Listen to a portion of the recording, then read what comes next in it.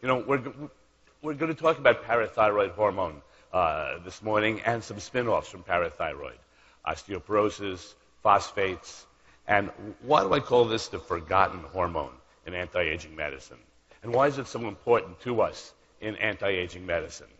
Well, the symptoms of primary hyperparathyroidism overlap with complaints you hear from patients, at least I do, every day. How often do you have a patient where the problem is fatigue, cognitive problems? How often people are telling you their memory isn't what it was? Osteoporosis is common, gastrointestinal complaints. And, of course, there's lots of causes for these complaints, but you've got to think about primary hyperparathyroidism. And the way medicine has evolved in the past 10, 20 years, we have become the experts in advanced endocrine optimization. The old endocrine model of if you were in the reference range, you're okay. If your lab tests are normal for age, if your testosterone is normal for age, you're okay. If your thyroid is somewhat in that big reference range, you're okay. But we've learned, to the betterment of our patients' lives, that just being in the reference range isn't okay.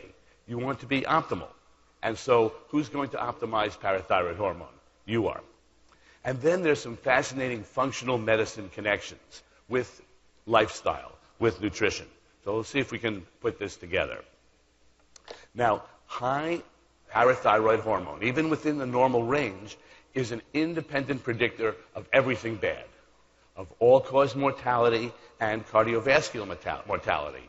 And so since we're having a baseline panel typically and taking a look at all the hormones in our patient's profile, let's take a look at parathyroid hormone as well. Let's measure it.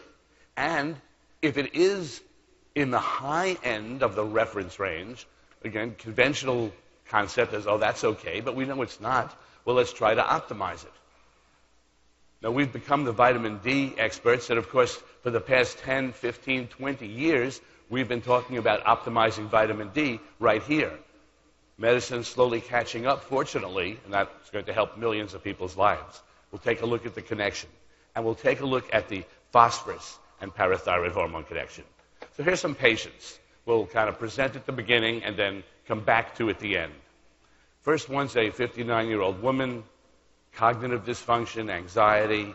She has a very thorough workup.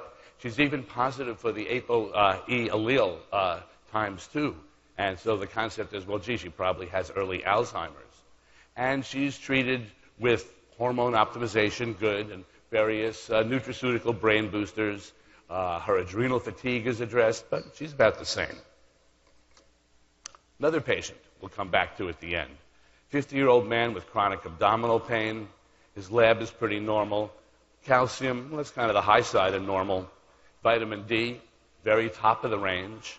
And he's got some stones in the kidneys, but no hydronephrosis or ureteral stones. He's on some prescription meds, and he's worked up, and he's getting vitamin D, and his digestive problems are being addressed with a functional approach. He's still about the same. Okay. So the parathyroid, this is the last endocrine gland to be discovered. Maybe there are some more that are not discovered yet. So there are 4 glands posterior to the thyroid, and there's 2 types of cells: the chief cells, or principal cells, that make parathyroid hormone, and oxyphil cells, which are there with no known function. So come up with your theory. They must do something. I don't know what they do.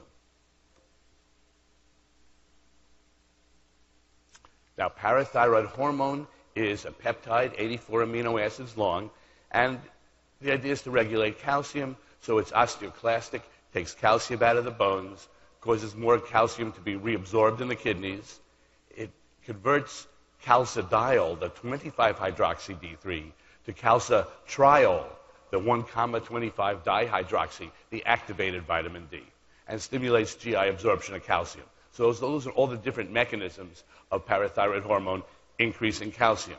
If the parathyroid gland sense low calcium, the hormone's turned on. And it's got a very short half-life. So low concentration of calcium out of bones, it's held onto in the kidneys, and enhanced absorption from the intestines.